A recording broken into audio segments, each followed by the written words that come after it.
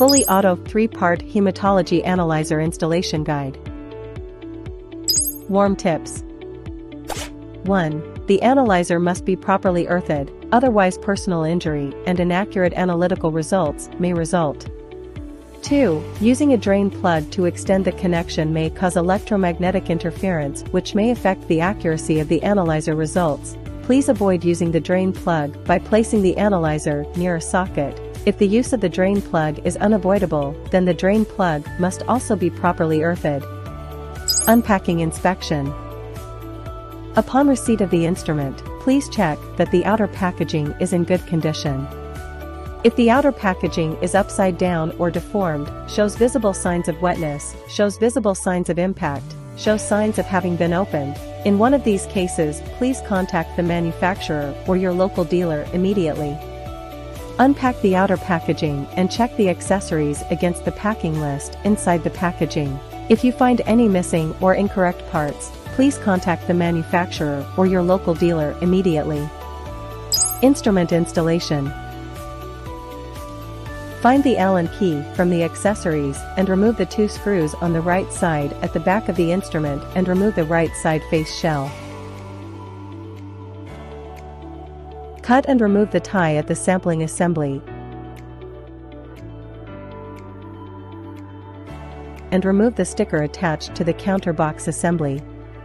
Then attach the right side of the faceplate and drive in the 2 screws.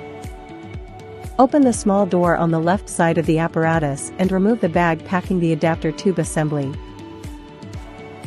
Insert the reagent adapter tube into the hemalysate and place the filled reagent bottle into the apparatus and close the small door. Find the diluent adapter tube assembly and the waste adapter tube assembly from the accessories, and according to the color and label of the connectors, connect one end of the connector to the corresponding connector on the back of the instrument and place the other end into the soft drum of diluent and the waste drum respectively.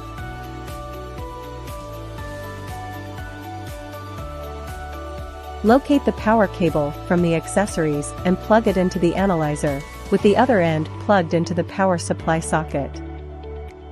Turn on the power switch from the power socket at the back of the analyzer and the instrument will start and automatically perform a self-test. After passing the self-test, the instrument will automatically perform a blank test.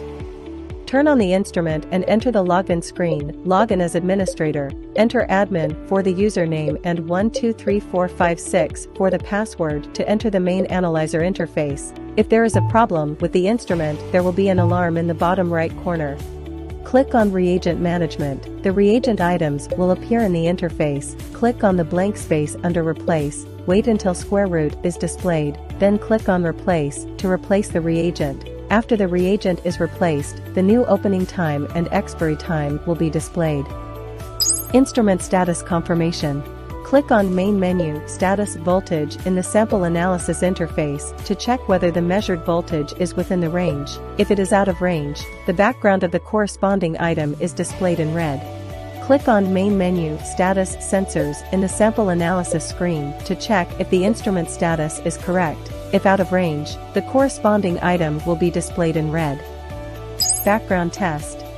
In the Sample Analysis interface, click on Main menu icon Performance Background and perform the background test in this interface.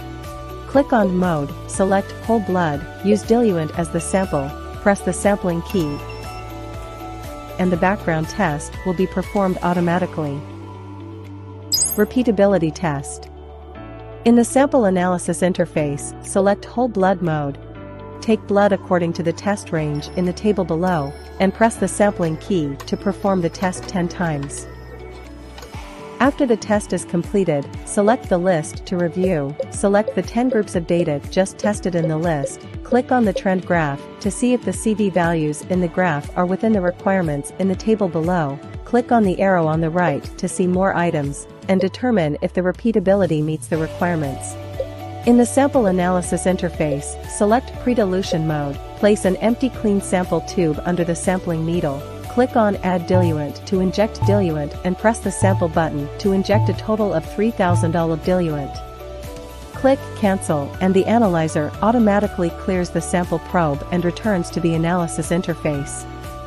Select a fresh blood sample according to the range in the table below, add 60 ml of blood to the tube, mix well with the diluent and press the sample button to perform the test 10 times.